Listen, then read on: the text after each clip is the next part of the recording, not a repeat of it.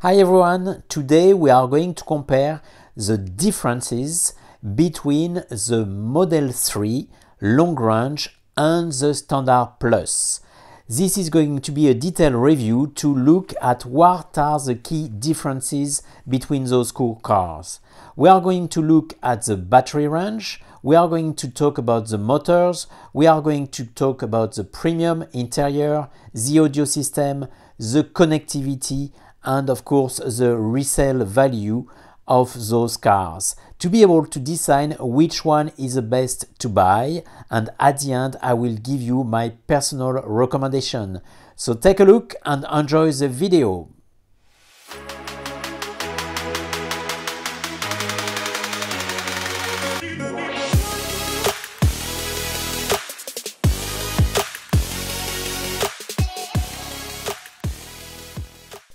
We are starting our trip today from Tower Hill, one of the oldest monuments in central London, and we are going to go all the way to Canary Wharf to see the big building from the financial district in the city of London.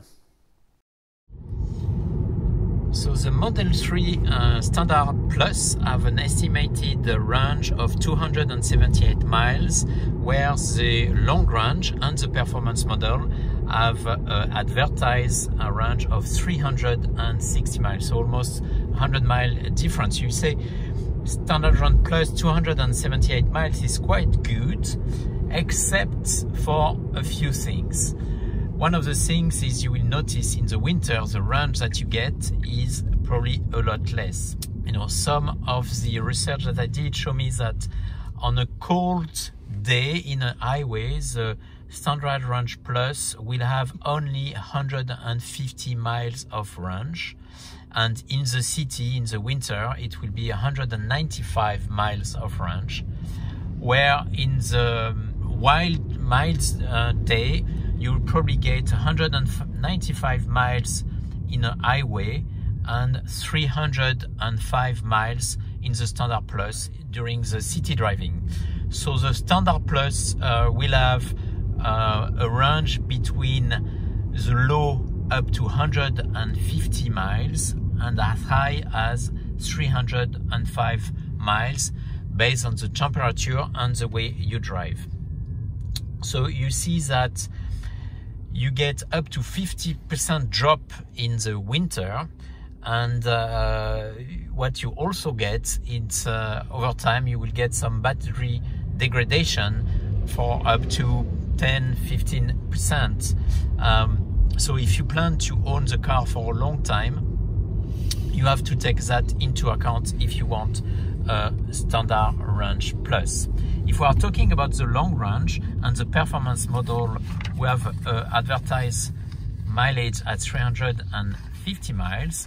Well, it's not exactly the case, because in the real world, in the winter months, if you drive on the highway, you probably get no more than 205 miles from 100% battery to zero, where in the summer, or when it's not too hot, you will probably get up to 450 miles. So the range for the long range is between 200 miles to 415 miles. So now if you compare the long range to the Standard Range Plus, for the maximum mileage you can get, you know, you get between 300 on the Standard Range Plus to 415 for the long range. So this is the first big difference.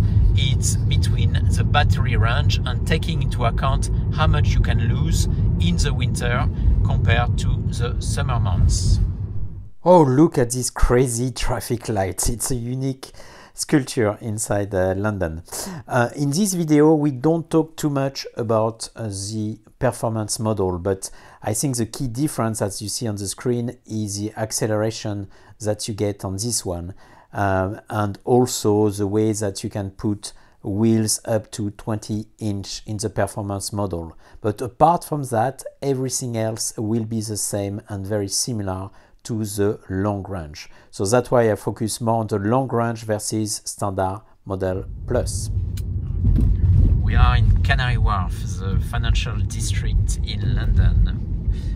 Quite deserted currently because all the offices are closed, everybody working from home.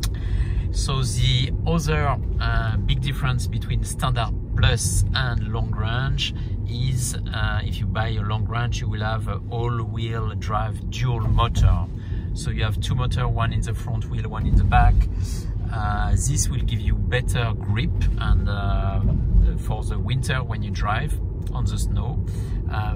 The all-wheel drive from Tesla has two independent motors for improved redundancy, each with only one moving part for minimal maintenance and maximum durability. Unlike traditional all-wheel drive system, they digitally control the torque to the front and the rear of the wheels for far better handling and traction control. One other big difference between the two models, the standard range plus and the long range, the other difference is the premium interior design that you will get. So the difference of the premium interior are what is the same as well, right? So in the long range you will have the back seat who are heated, but this you can buy that as an extra after. You have the premium audio, the premium connectivity, and we will speak about it later. You will get some LED fog lights, and you will get some interior mat, floor mat as well, available only in the long range model. So, but what you get in both cars, which is quite good as well, is the standard 12-way power adjustable and heated front seat. You have the premium seat material and trim in the standard range plus. Upgraded audio with immersive sound, you will get that, and a tinted glass roof with infrared protection. You have the power folding heated side mirror.